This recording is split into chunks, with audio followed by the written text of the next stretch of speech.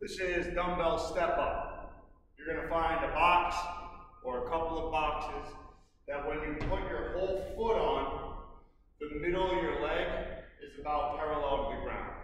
All right, that's kind of what we're looking for. I don't want it too high, and I certainly don't want it too short. Okay, so we'll grab 2 dumbbells, 1 foot on the box. I'm going to lean my chest toward and my knee towards my toe. I'm going to pull on my front leg, the leg that's on the box. Stand. I control back. Stand. Control back. Stand.